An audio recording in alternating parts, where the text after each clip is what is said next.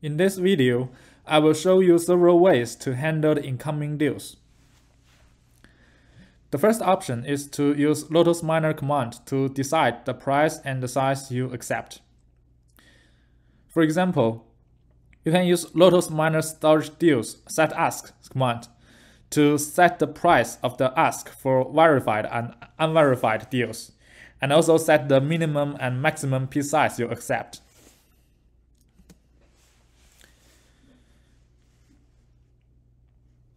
The second option is to edit the config file of your marketing node. For example, in deal making section, you can decide how to deal with online deal, offline deal, verified deal, and unverified deal, and also retrieval deals.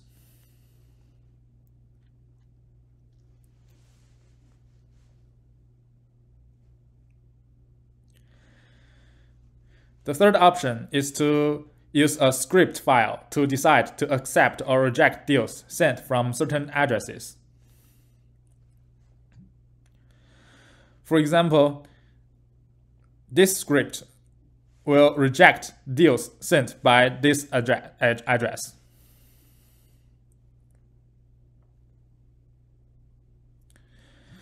Now let's try to send some online deals to this miner.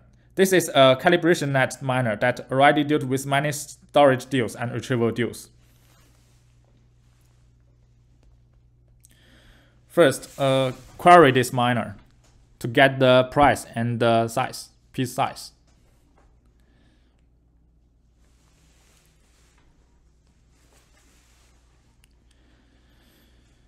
And now let's try to send an online unverified deal to this miner. T024557. The command is Lotus client deal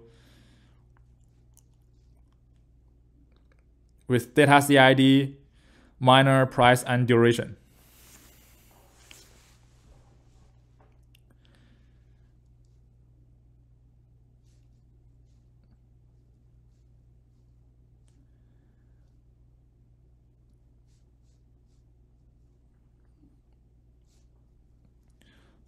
Upstairs is a extra dash h, delete it and then send.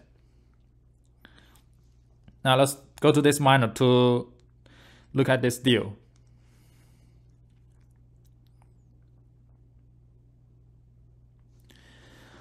Okay, it's rejected storage price per epoch less than asking price. So let's try to set the price to 0 and try again.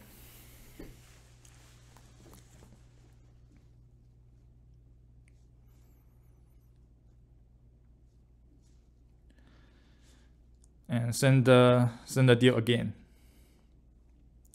Okay, the price is set to 0 and send.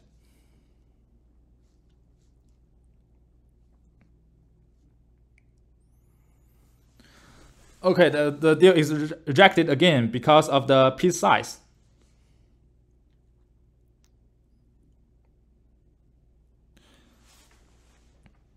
So then let's set a minimum piece size to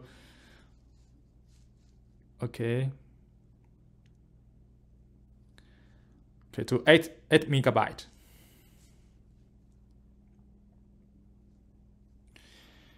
The minimum piece size is changed and send again.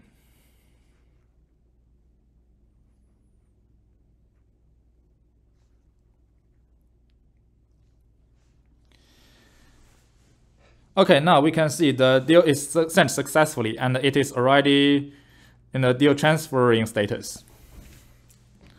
So now let's try to block this address, edit the config file.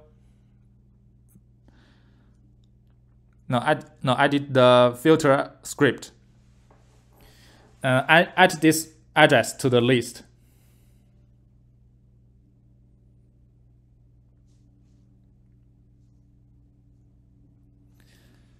And then send the deal again.